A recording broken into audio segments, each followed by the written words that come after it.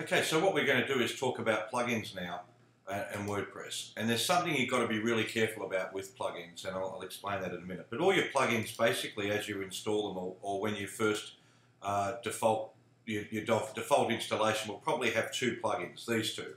Okay, these are installed automatically by my server.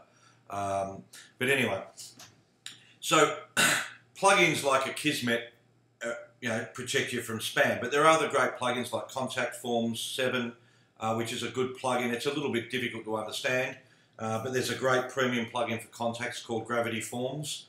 And there's a whole host of other plugins, but you've got to be really careful about them because plugins can make and break your website. Okay. Now, if a plugin isn't well supported, it's not updated on a regular basis, well, you can find yourself getting into trouble with them. Pretty simple formula for good plugins. So you go to WordPress and you can search for plugins, but here are some of my favorites here.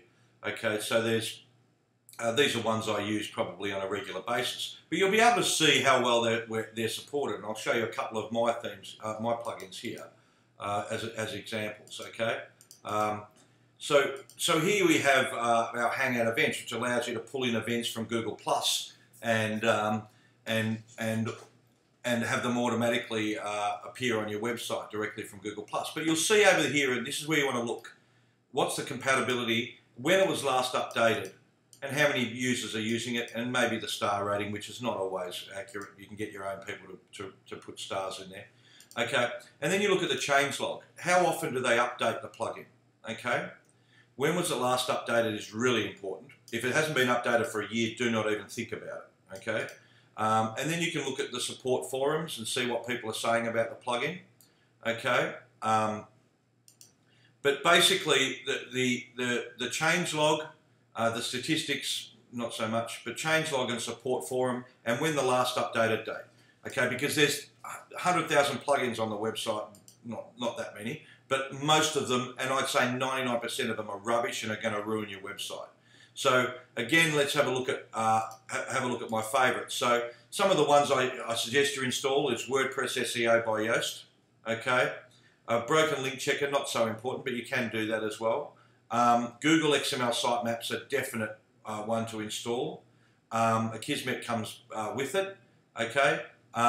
And then we look at other ones, like if you've got a Google account and you want to have your all your articles assigned to your publisher ID, definitely do that one. That's from Google. And there's some nice ones from Woo Themes up there as well. Link Manager. WordPress used to have links, a link management system, but they got rid of that, and now that we use that. So out of all of these, the ones I install just about on every website are WordPress SEO by Yoast. I install my Google Hangout events one but you might not need that. And Google XML sitemaps, and there's another plugin called Gravity Forms. Purchased, and I use it for my clients. It allows for some amazing customizations and works with a range of different tools. $39 is money well spent as far as I'm concerned.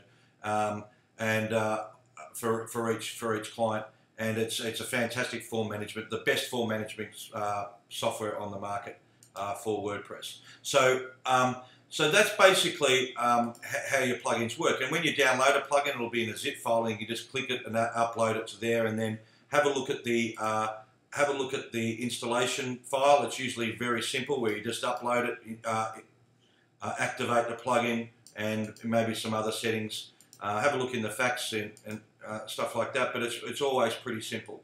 Okay, so that's basically how your plugins work. Don't overdo it with plugins. Critical that you don't overdo it. A lot of the times you can do some of the things that plugins can do in your child theme. Okay, simple things like this. A lot of the social sharing plugins are full of junk that just ruin your website.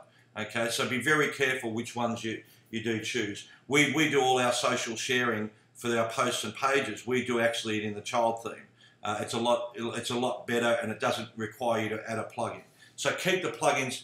Unless you've got some sort of massive business and stuff like that, you do not want more than 10 plugins.